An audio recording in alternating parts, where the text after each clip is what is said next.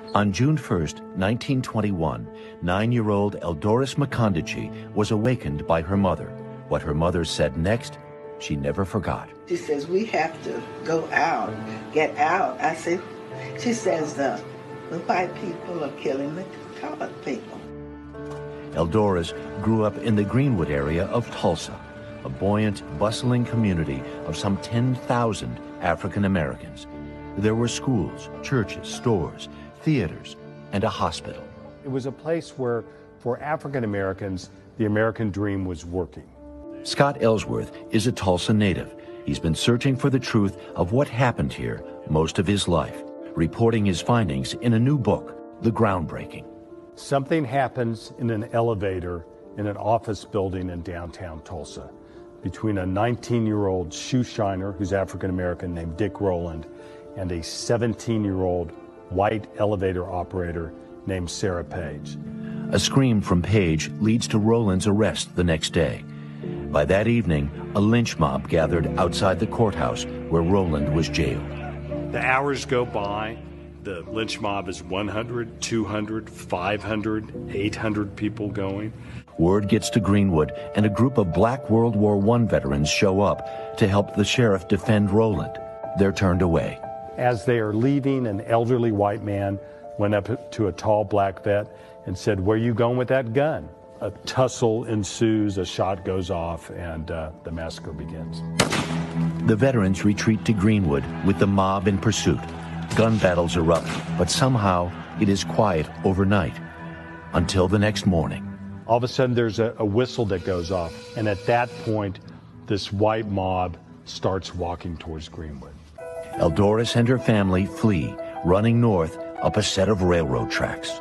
The crowd was just the whole breadth of the railroad track, on the sides and down the middle.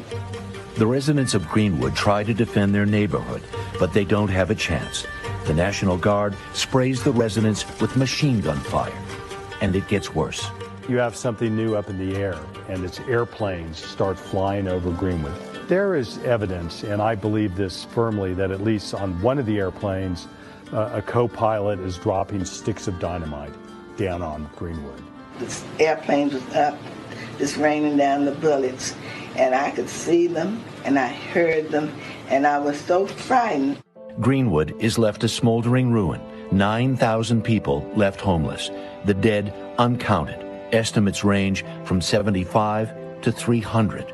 Eldoris lived until 2010. Her granddaughter, Joy McCondichie, keeps her story alive. What did Tulsa lose by having that entire neighborhood destroyed? The glory of the bright city shining on the hill. Eldoris and other survivors gave testimony to the Tulsa Race Riot Commission, a commission that ultimately recommended reparations for the survivors. The state had a great opportunity and they turned it down. Instead, they gave each survivor a gold-plated medal. A sorry substitute for the enormous loss. Why should the sins of the father be visited upon the son? Mm-hmm. Well, I tell you why, because the wealth of the father went along with the sins of the father, and that wealth was visited upon the son. A lingering question is where the victims were buried. The commission identified 3 potential mass grave sites. One has yielded a dozen caskets, but there's another site, never filmed before, that has Scott's attention, near a homeless encampment above the Arkansas River. In 2002, a retired Tulsa police officer named Bob Patty told us about being shown a photograph showing a trench with bodies in it. You could see a steam shovel behind it. So it's our supposition that it's here. And the homeless are very much convinced that there is something evil in the canes right there. Kevin Ross is chairman of the Mass Graves Investigation. Do you feel like Tulsa has come to grips with this very dark day 100 years ago? I wouldn't say grip. I think Tulsa has come to make that first step. Joy McCondichie will be taking her own steps to come to terms with the past, organizing a century walk for June 1st, retracing the same route her grandmother took some 100 years ago. We're going to walk a mile in their shoes as they escaped on this Midland Valley Railroad track. That's the only way I think I can make my grandmother proud. Those thousands that escaped off those railroad tracks were then put in the equivalent of internment camps for some time before they were let go again. Well, please, go ahead. There's a million questions. I have a million answers. What about the people there now, Harry? I mean, I know in the years after. There's a tiny little piece of that neighborhood left, a block and a half maybe, on two sides of the street. And the other side was almost all flattened, right? There's a giant branch campus of Oklahoma State University there, right? And otherwise a lot of open territory. It's, there's so many sins, right, that we have committed as white Americans against our black brethren.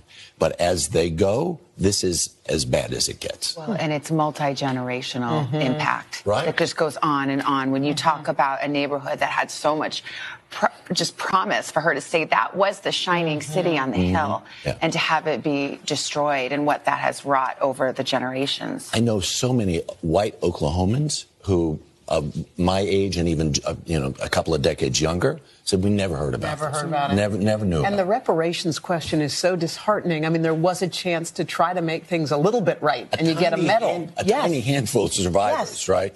Yeah. Here's your medal. Yeah. All right. Harry, thank you. NBC News Now has a documentary, and there's a lot of documentaries that are out now. Okay. We invite you to go out there, take a look, learn what you need to learn. And the documentary that Harry just mentioned on the Tulsa Massacre, it's called Blood on the Black Wall Street. Tremaine Lima, good friend and colleague, spent a lot of time on that, but it's going to stream tomorrow on NBCNews.com and NBC News Now. It's going to be available on demand starting Sunday on Peacock as we remember what happened in Tulsa 100 years ago. Thanks for helping us do that, Harry.